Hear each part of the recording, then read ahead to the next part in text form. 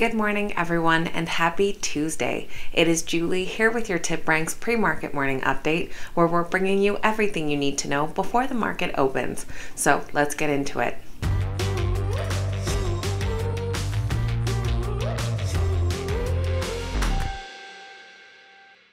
Alright guys, welcome back and thank you all so much for being here. This morning we'll be taking a look at exciting stock market news, notable earnings reports, and the morning's biggest gainers and losers. Just before we get into all of that, this is your friendly reminder that if you enjoyed today's video, make sure you hit that thumbs up button and that you're subscribed to the channel as well.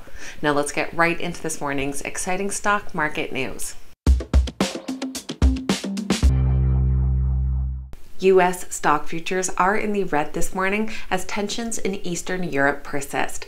Currently, Dow futures are down 0.34%, S&P 500 futures down 0.99%, while Nasdaq futures are down 1.94%.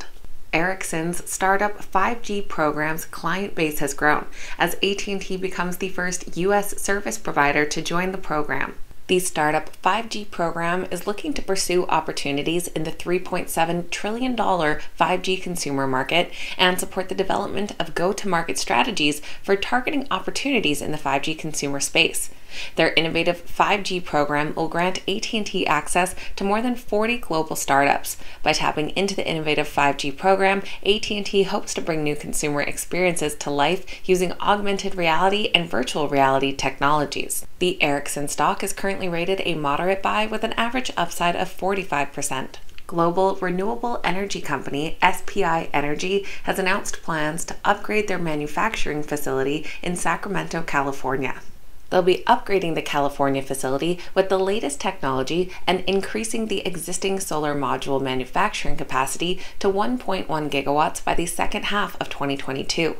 Their CEO said that the state-of-the-art solar module manufacturing facility, which combines California's highly skilled workers with machine-to-machine connectivity, will feature a high degree of precision automation and continuous improvement for manufacturing PV modules. With just one analyst rating, they are rated a moderate buy with an average upside of 260%.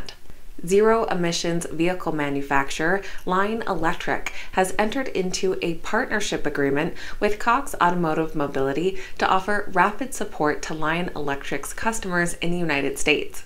With 25 maintenance service centers, more than 1,000 technicians, and nearly 800 mobile service trucks in the field, Cox Automotive Mobility's expertise is expected to provide an efficient avenue for Lion Electric customers to get rid of their vehicular problems.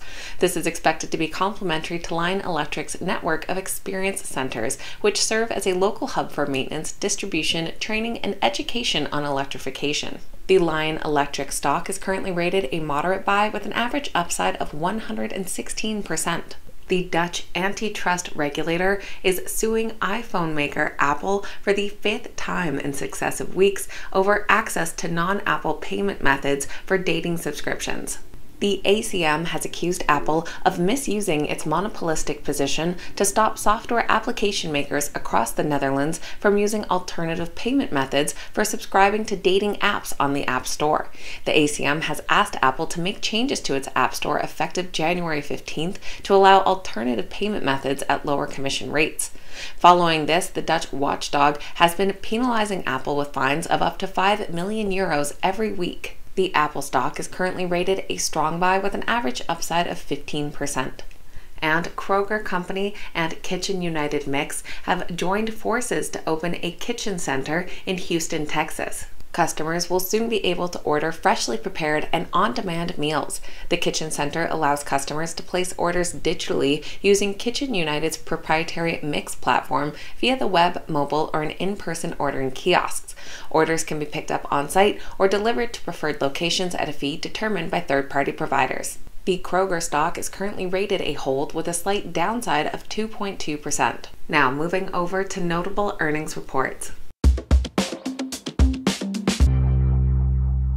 We have some big names reporting in the after hours today, including Virgin Galactic and Teladoc.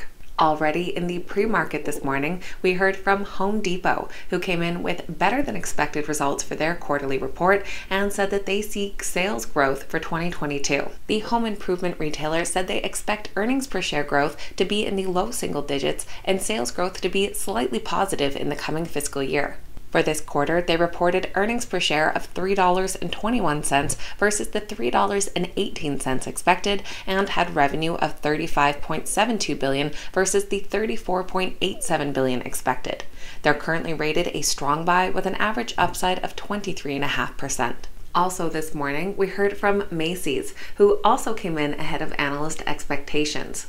During the holiday period, the department store chain said it brought in roughly 7.2 million new customers. They had earnings per share of $2.45 versus the $2 expected, and revenue of $8.67 billion versus $8.47 billion expected. Analysts currently rate their stock a moderate buy with an average upside of 42.5%. Now let's take a look at which stocks are this morning's biggest gainers and losers. Our biggest gainers this morning are led by Digital World Acquisition Group after the launch of Donald Trump's new social media platform, Truth Social, launched yesterday on the App Store. Trading under the ticker DWAC, the stock is currently up over 17%. They're followed by Houghton Mifflin under the ticker HMHC. The stock is up nearly 15% in response to takeover news by Veritas Capital. And Dillard's under the ticker DDS. The stock is up nearly 12% following their fourth quarter and fiscal year results. Our biggest losers this morning are led by Yandex. The Russian version of Google has been quite volatile following their earnings report last week and tensions in Eastern Europe. Trading under the ticker YNDX, the stock is currently down over 13.5%. They're followed by Ozon Holdings under the ticker OZON. The stock's down nearly 13%, continuing their negative momentum from Friday. And Russia's largest mobile operator and leading provider of media and digital services, Mobile Telesystems, under the ticker MBT, currently down over 11%, again in relation to those Eastern European tensions. So that is going to be everything for Tuesday's pre-market morning update, getting you up to speed with what you need to know before that opening bell. If you made it to the end of today's video, make sure you hit that thumbs up button and say good morning in the comments down below. I always love hearing from you guys. Thank you all so much for watching. I hope you have a fantastic day, and I'll see you back here next time.